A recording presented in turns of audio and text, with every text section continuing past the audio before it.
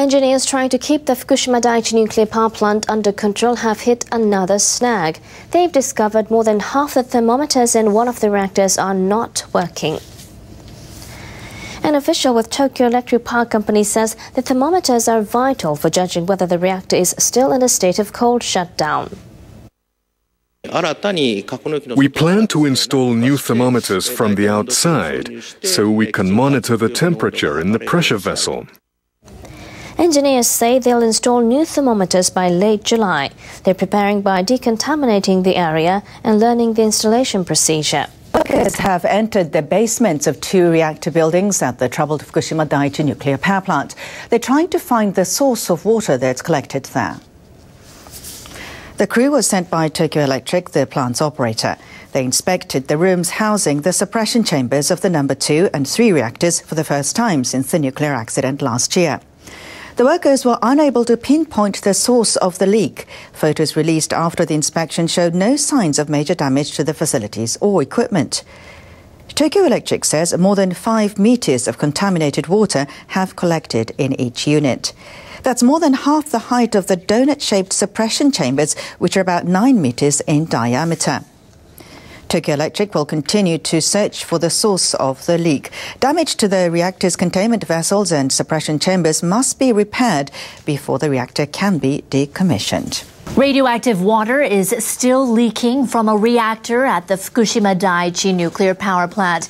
A new method to find the locations has failed. Identifying the leaks is a key step towards decommissioning the plant. Tokyo Electric Power Company, or TEPCO, said workers used an infrared camera to search for leaks in the suppression chamber at the number 2 reactor. It was hoped the infrared images would reveal the locations from the temperature difference between the water and air. Infrared photos showed the temperature was 38 degrees Celsius in the upper part and about 35 degrees in the lower part. But this was not a large enough temperature gap to identify the leaks. The camera was unable to make a more effective reading. TEPCO says it will devise other ways to find the locations. Workers at Japan's Fukushima Daiichi plant seem to come across new problems and new challenges every day at the damaged nuclear facility. Their latest find: extremely high levels of radiation inside the building that houses Reactor 2. Tokyo Electric Power Company engineers sent a robot into the building Wednesday to take video and measure radiation. TEPCO spokespersons say instruments detected a reading of 880 millisieverts per hour on the 5th floor. The area is 4.5 meters above the reactor containment vessel. TEPCO analysts suspect radioactive substances that leaked from Reactor 2 moved through the location.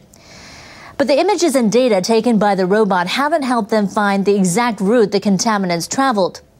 Spokespersons say the teams have found no major damage on the 5th floor. Experts believe Reactor 2 released the largest amount of radiation during the accident at Fukushima Daiichi, but they haven't determined how it escaped the containment vessel.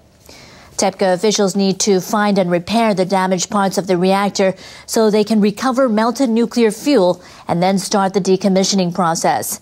But they say high radiation often stops workers from entering the building. They note this means it will take a long time to pinpoint the problems in the containment vessel. A crew has detected record levels of radiation at the heart of Japan's nuclear disaster. They lowered instruments into reactor number 1 at Fukushima Daiichi. They got readings of radiation that were extremely high. The crew from Tokyo Electric Power Company used an endoscope and dosimeters to check inside the reactor. For the first time since the accident in March last year, they took a reading in the suppression chamber 20 centimeters above the surface of contaminated water. The record level hit 10,300 millisieverts per hour. That much radiation would kill a person within a short time. They took a reading of 1,000 millisieverts per hour 4 meters above the water's surface. That raised concerns about how they will decommission the reactor. A TEPCO spokesperson said they may have found higher readings in reactor number 1 because more fuel rods may be melting there than in other reactors. People cannot enter the site, so TEPCO will use robots to assess damage and for any demolition.